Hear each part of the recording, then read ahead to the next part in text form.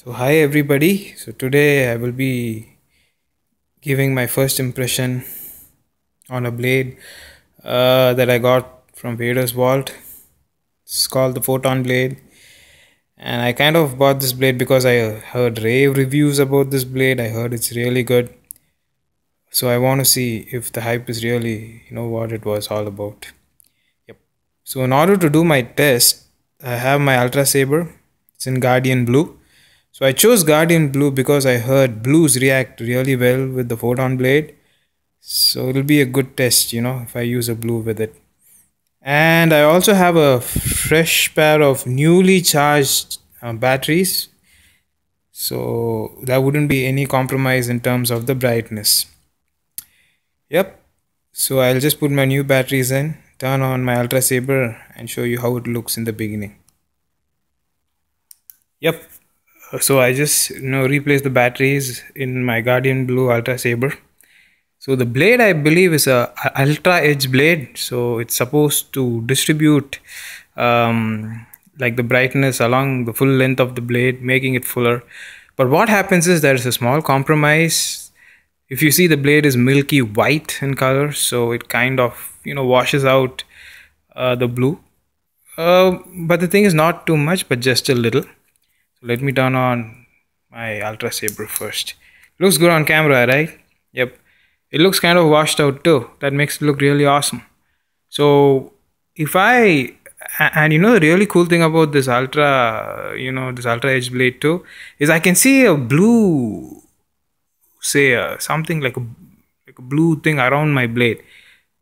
Just like in the movies, and that's quite impressive. If you use a full charged battery, you can see that blue thing around the side of the blade too. That's nice. So let me just zoom in to show you the real. Okay, so what you see in camera now is how the blade really looks in person. It looks a little bit like, say, brighter than what it is now. So this is the Guardian Blue of my Ultra Saber. It looks pretty good. I've had fun with it. So I've had it for close to 2 weeks, and I really enjoy it. It was totally worth the cost.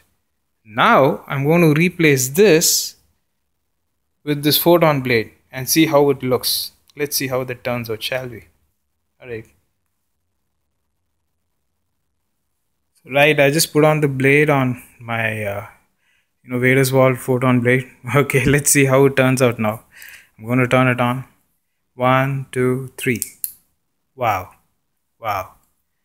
Guys, this is amazing. Okay, I'll just zoom in so that we can see the real tone and hue of this blade. I mean, the thing is, the camera cannot capture how it really looks. It looks really beautiful in person. So it has I can't quite explain it though. It has a blue core, and if you look at the sides, it is green. So it's really very nice, and it's quite bright, I should say. It's really bright. It's awfully bright is the right word to use. And oh my goodness, let me go into a dark room. This is a bright house, so let's see how it looks in the dark room, shall we? Wow, wow, wow. It looks like something you would find in the movies. It has a glow around the blade also.